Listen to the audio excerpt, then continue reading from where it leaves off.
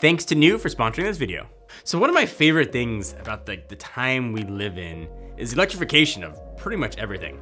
It's almost like companies making everything smart, but instead of just connecting to Wi-Fi, you can now have a ton of fun with your new EV. And NIU is a company that is sort of taking that and then leveling it up. So I made a video, you might remember, about NIU a few months ago, year-ish, talking about another scooter model that they make. I liked it enough to partner up with them again, talk about their latest model. Ladies and gentlemen, meet the KQi2 Pro. This is a super dope electric kick scooter that is made to work with whatever lifestyle you have, whether it's commuting to work or just like having fun on weekends. This is sort of made to fill that section of the market. This is a scooter for everybody that can do everything. And with gas prices, at least here in California, approaching $7, something that doesn't use gas seems sort of even better than before. And if you live in a really urban area, a big city where they have those rental scooters that are left out in the rain, left out with dirt, dust, you don't know who's touching them, it can get gross. Having your own can be a really good way to go. Now, before I get to everything the KQi2 Pro can do, I've been running these now for, it seems like almost 6 months, and I love doing it. Giveaway time! I wanna give you cash money and say thank you for watching the videos. Thank you for your support. Thank you to NIU for sponsoring this video. Super easy to enter. Leave a comment down below about what you would do with your KQi2 Pro, where you would go. Leave your social handle. Put that up in giant letters. Leave your social handle so I can contact you if you win. Open to anyone in the world. We'll run it for 2 weeks, but all the information will be in the description.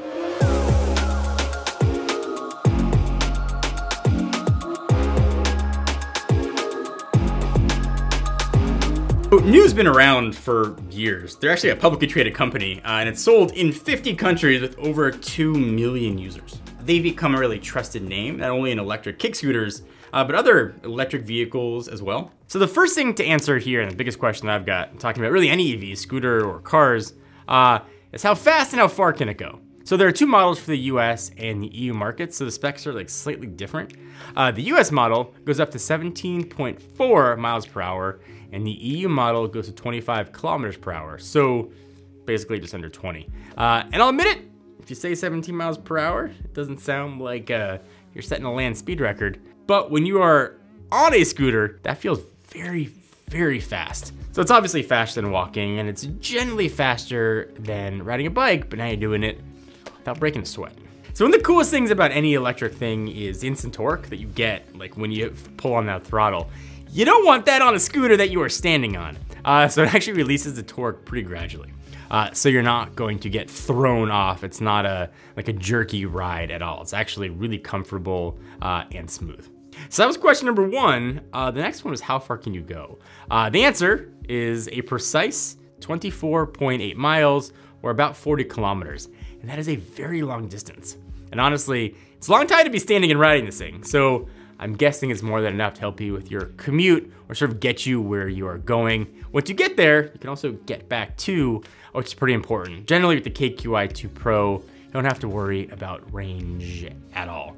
Charge overnight, in the morning, you can hop on, get going wherever you need to go. Obviously the range is gonna vary based on a ton of factors like the terrain. So inside is a pretty nice size 365 watt-hour battery. If it's cold, it won't perform as well. And if it's really hilly, that can be able to go as far. That's like a obvious stuff, right? It's a general thing that apply to really all modes of transportation, but especially EVs. But probably the best way to quantify the output of this, if you go all out at full throttle, like max, go for 30 minutes. How far that's gonna take you is going to change, but you can go quite a distance that amount of time. And if you do end up draining that battery, you can go from empty to complete in about 7 hours. So you're probably gonna wanna charge this thing overnight. There's no like fast charging for scooters. And with batteries, they do obviously degrade over time, which is something that kind of all EV owners are kind of keenly aware of. The battery though on the KQi2 Pro should last you a really long time. You could fully charge this thing 500 times before you start to notice really any dip in battery performance. And for the average rider, that's around 3 to 4 years. On top of that, NIU slapped a really hefty warranty on this thing that covers all your major parts, including battery, for 2 years, which is pretty impressive. So all of that is built into this relatively portable package, and that is exactly what NIU is going for. This is meant for someone who wants to get somewhere quickly, but they're not using it as their only mode of transportation. It's lightweight, at least for a scooter, coming in at around 40 pounds, so it's not too hard to take upstairs with you or pack in a car. Plus it folds to make it even easier. When it does unfold, it comes in at 48 inches high, but with the 2-step folding mechanism, it can actually compacts down to 20 inches. So you can easily kind of throw it in the trunk of a car, or store it kind of out of the way while it's charging. This is awesome for a last mile style commute. So I think another area of concern when you're just standing on a thing that's moving is safety. So first, the tires play a big role in that. They're awesome here. They're tubeless and provide a lot of grip. The wheels are small, so that can make things like turning and going over bumps a bit harder. They still allow the ride, at least how I felt, to feel sort of stable and safe. And that's really important when you're, again, on a moving platform. And when you want to stop, as may be important, 2 options. So there's actually a drum brake up front that you can pull whenever you need, and the other is regenerative braking. Again, EV staple. Not only help you stop, but also is going to help with the range of the battery since you're putting energy back in it. And those two together let you come to a stop surprisingly fast. But even though you come to a stop really quickly, you don't have to worry about being flung over the handlebars, as a combo of the drum brakes and the regen brakes really help reduce the skidding. And also going along with safety is the lighting on this thing as well. The reflectors on the side that can sort of help you be seen.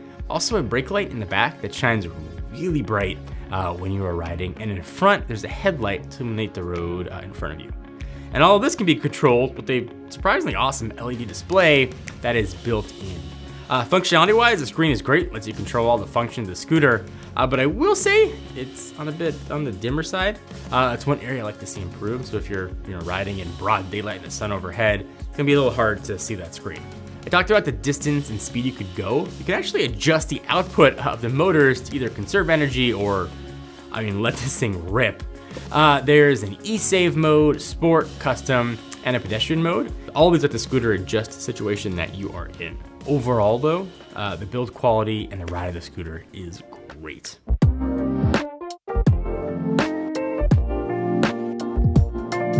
All right, so that's the scooter itself, but like everything 2022, it comes with an app. It lets you do a few cool things. The app lets you lock the scooter for extra layer of security and protection so that the motors won't work, even if somebody tried. You can also do things like get stats and how you're riding and sort of what you might want to change to get the best ride possible. What's great though, is you don't need to use the app at all. You can just ride the scooter thanks to that LED display, but you can make the adjustments on the phone if you want. NIU makes some other models that might better suit your needs too.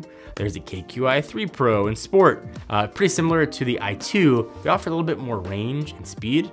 But the point is, NIU makes a scooter that's going to fit whatever you are looking for. If you are in sort of that scooter looking mode, whichever one you decide to get, you're gonna have a blast with them. They are fun, fast, and useful.